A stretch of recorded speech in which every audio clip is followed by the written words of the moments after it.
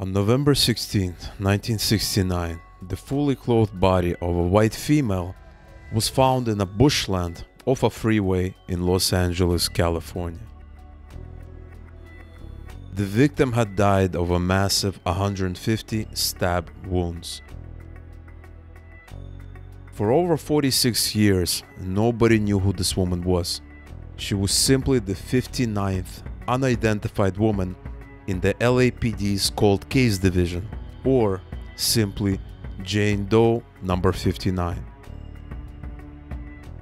It was not known whether she was a local or had arrived from elsewhere, and most importantly, the police didn't know who killed her and why. It's as though this woman simply didn't exist.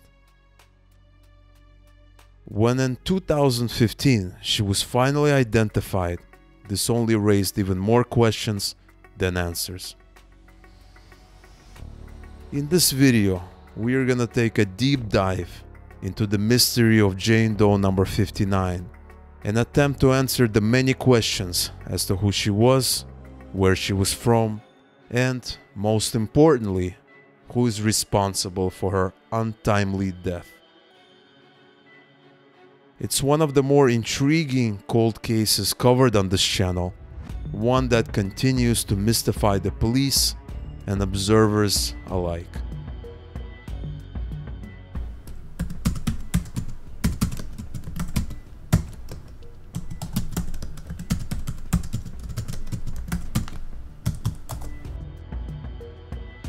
On November 16, 1969, the fully clothed body of a white female was located in a dense bushland of Mulholland Drive in Los Angeles, California, by a 15-year-old boy who had been birdwatching. The victim had died of over 150 stab wounds, predominantly inflicted to her neck, approximately 2 days before her body was discovered, dumped in the ravine at the side of the drive. A tree branch had prevented her body from rolling fully down the ravine and into a canyon, and her body laid against this branch just 15 feet down the ravine. An autopsy conducted the following morning determined that the victim's body had been discovered within 24 to 48 hours of her murder. The victim had been stabbed in the neck, chest, and torso with a common penknife. Some of these wounds had severed her carotid artery. Defensive wounds were also discovered upon her hands.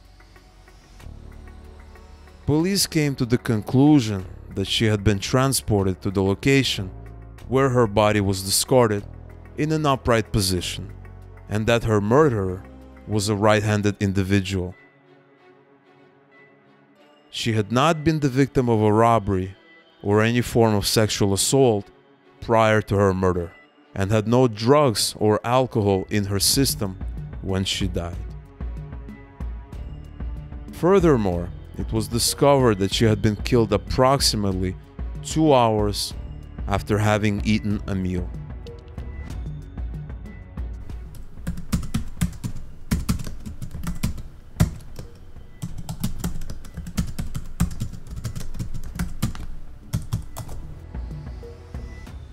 When the police launched their investigation and began studying the victim, they initially believed her to be between 20 and 23 years old, standing 5 feet and 9 inches tall, and weighing around 110 pounds. She had green eyes, tinted dark brown hair, and vaccination scars on both her left arm and left thigh. She had a 1/4 inch horizontal scar that was also visible beneath her left breast, and a birthmark was located upon her right buttock. She had also received several silver fillings in both her upper and lower jaw. Besides these traits, the victim had no other distinctive features, and she had no identification in her possession at the time of her discovery. Police didn't believe she was killed where the body had been found, Most likely, the body had been placed in the backseat of a car, then driven to the disposal location, where her body was dragged out of the car and around the trunk of the vehicle, then rolled down the ravine. Additionally, on November 21st, a pair of Liberty brand glasses belonging to a nearsighted individual were found approximately 50 feet from the location where the victim's body had been placed in the ravine, although it's unclear whether these glasses are related to the case. Since this woman couldn't be readily identified, police began studying various items found on her, such as clothing and jewelry, to determine where she was from. Because several articles of the clothing found on the victim had been manufactured outside America, police concluded that she had been a native of a country such as Spain or Canada, as her boots and jackets were made in these countries respectively. Other articles of clothing worn by the victim including cut-off shorts from Massachusetts, a leather belt, and a sweater.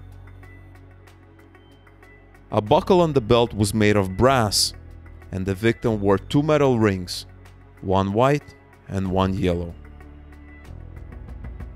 The yellow ring contained a red stone, and the white ring bore Native American designs and was manufactured in Mexico.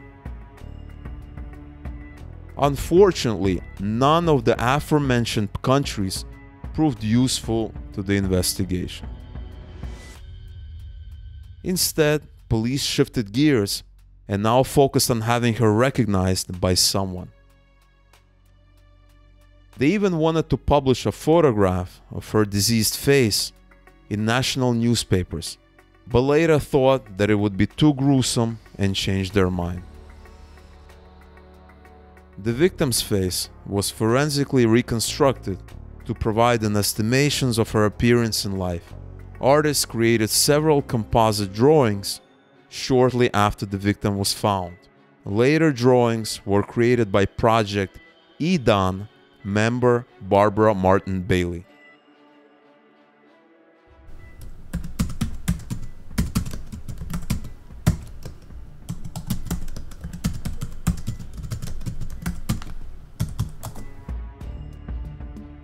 In June 2015, a big break in the case occurred when the victim's oldest sister, Anne, was contacted by friends who had been searching through the National Missing and Unidentified Persons system and who had noticed a similarity between a contemporary morgue photograph of the victim and Anne's estranged sister.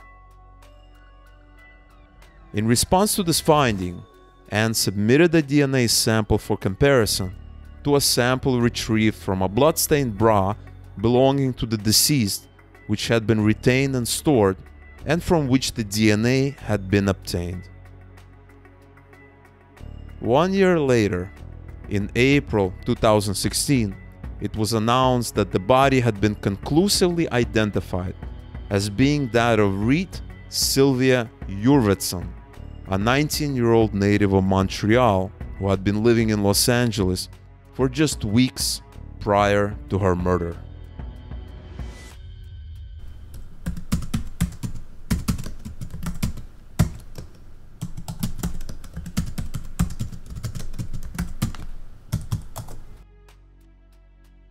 After positively identifying the woman, police began working backwards and retracing her life, starting from her arrival in California. They wanted to know why she had come to California, where she was living, and what kind of people she was hanging around with.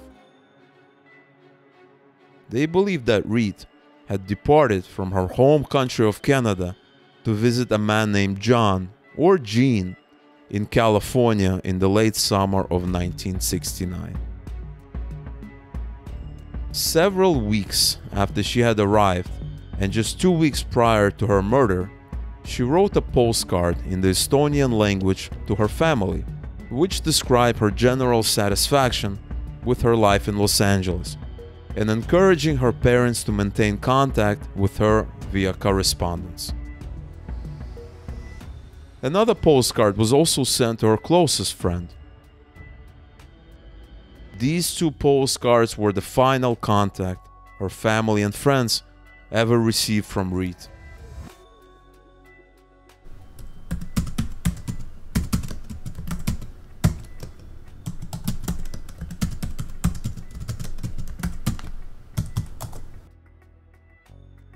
The hunt for suspects and persons of interest was on, as she was stabbed over 150 times, which meant that more likely than not, it was someone who knew her personally.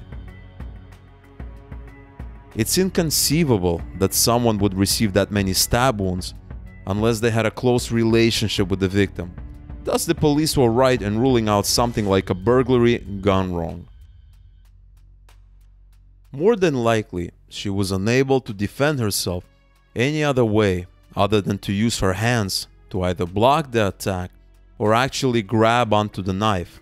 So the way we see it is she was immobilized, probably on her back, and the person might have been on top of her as he was inflicting the wounds, determined Luis Rivera, a cold case detective with the LAPD.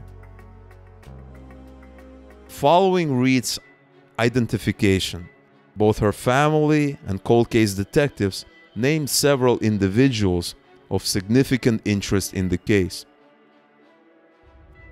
The first individual was the man with the name of John or Gene, with whom Reed had become acquainted when she had worked at a Toronto post office several months prior to her murder. According to both her family and the Los Angeles cold case detective Luis Rivera, Reed had been absolutely smitten by this individual and had scrupulously saved her earnings through her work at the post office in order that she could travel to meet this individual after he had relocated to California. The postcards she had sent to her parents and a closest friend on October 31st had informed them that she was content, had decided to stay in California, and that she had found an apartment within a 4-story building named the Paramount Hotel. These postcards would prove to be the final correspondence her family and friends ever received from her. When police tried to determine what kind of people Reed was spending time with, it was discovered that she had not established any other close acquaintances during her time in LA. Thus, police believed that it was more likely this individual, or likely a roommate of his, responsible for the heinous crime. Moreover, after Reed was killed, neither the man she had traveled to meet nor his roommate had ever filed a missing persons report. Composite sketches of these individuals were created by the Los Angeles Police Department from the descriptions provided by a witness from Montreal who had known Reed prior to her departure to California. This individual reiterated to investigators the fact that Reed had met Jean while she had worked in Toronto, and also stated she had specifically traveled to California to meet with this individual after his own previous departure from Montreal. This witness has also stated that this individual had been a medical student who had closely resembled the Doors singer and songwriter Jim Morrison. It is also believed that this person, Jean, also had a slight French accent. The second individual considered of interest by the Los Angeles Police Department is the first suspect's likely roommate, a man with a Beatles-style haircut, possibly also named Jean, who is known to have informed a close friend of Reed in the spring of 1970 that he and the first suspect had lived with Reed in Los Angeles the previous year. This individual had claimed Reed had left the two men voluntarily. It's also believed that he had reassured Reed's close friend that Reed had not been in any form of danger when she had left the two men, saying something to the effect of, "Oh yeah, she was with us for a couple of weeks, and then she left on her own, and everything is fine. She was happy." The third individual that investigators consider a person of interest is someone named M. Lyndhurst. This individual had lived across the hall from the apartment where Reed had resided at the time of her murder, and investigators hope he or she will be able to recall the last name and help identify either or both of the two individuals with whom Reed had lived prior to her murder. Another possibility is that it was Charles Manson or one of his followers who had killed Reed. The Manson family was a commune, gang, and a cult led by Charles Manson that was active in California in the late 1960s and early 1970s. The group consisted of approximately 100 followers who lived an unconventional lifestyle with habitual use of hallucinogenic drugs such as LSD. Most were young women from middle-class backgrounds, many of whom were radicalized by Manson's teachings and drawn by hippie culture and communal living. In 1969, family members Susan Atkins, Tex Watson, and Patricia Krenwinkel entered the home of Hollywood actress Sharon Tate and murdered her and 4 others. Members of the Manson family were also responsible for a number of other murders, assaults, petty crimes, and thefts. It was also the location of the victim's body and the possibility that she was seen alive in the company of the Manson family prior to her murder that prompted the police to suspect their involvement. What's also interesting is that a woman closely matching the description of the deceased had been seen days before the victim had been murdered with various inhabitants of the Spahn Ranch, which was the primary headquarters of Charles Manson and his followers, the Manson family, for much of 1968 and 1969, the year she was killed.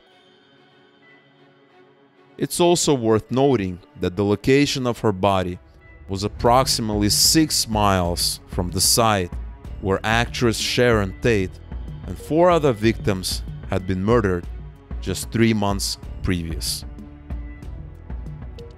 In the 1974 book Helter Skelter, the true story of the Manson murders, the authors recounted a widely circulated theory that Jane Doe 59 was present during the killing of a Manson follower and was murdered so she could not discuss it.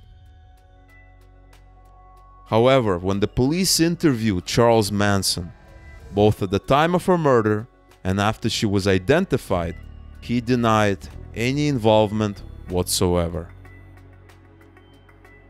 Although police have narrowed the list to suspects that they believe Reed may have known personally, it is also possible that there is a third party involved either directly or indirectly in her murder. The fact that she was stabbed over 150 times points to someone that knew her personally, perhaps someone with a vendetta against her. Maybe it was someone she had met only briefly, someone who liked her and pursued her, but she didn't feel the same, and this person decided to kill her so no one else could have her.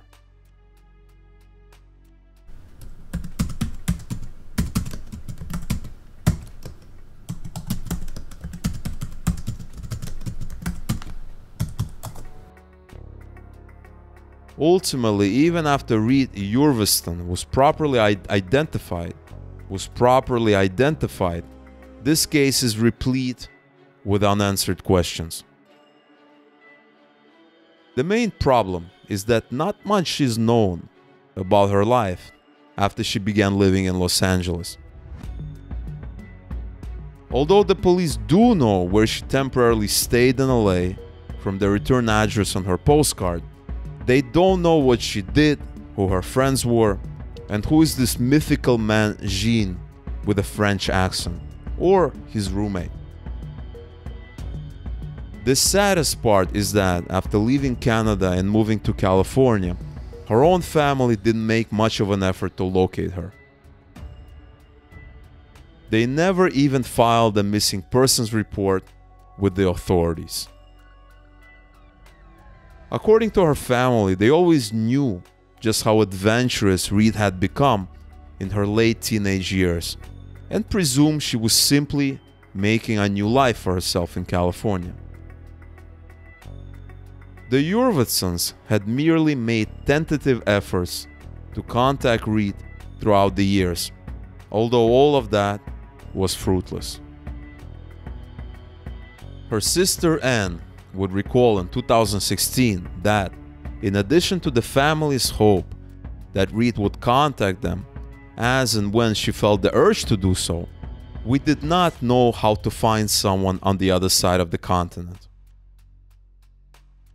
Nonetheless, after several weeks had passed without contact from their daughter, her parents did send an individual to the return address written on the postcard, only for this individual to be told Reed had vacated the apartment several weeks previously. Shortly after, the family hired a private investigator, although this individual was unable to garner any fruitful leads. Despite these setbacks, Reed's sister emphasized the fact that prior to her being shown the online photographs of her deceased sister, she and her family had never given serious thought that Reed might be the victim of a homicide. Reed was a lovely, free-spirited, and a happy girl, her sister Anne said. She was deeply loved by both family and friends. Her brother, Tonu, held out hope until the very end that he would one day reunite with the gregarious, green-eyed girl who disappeared so many decades ago. His widow, T.U. Jurvetson, said. He died in 2014. She was exceptionally bright, a straight-A student, she said. She was the kind of person who had a great potential to do something wonderful.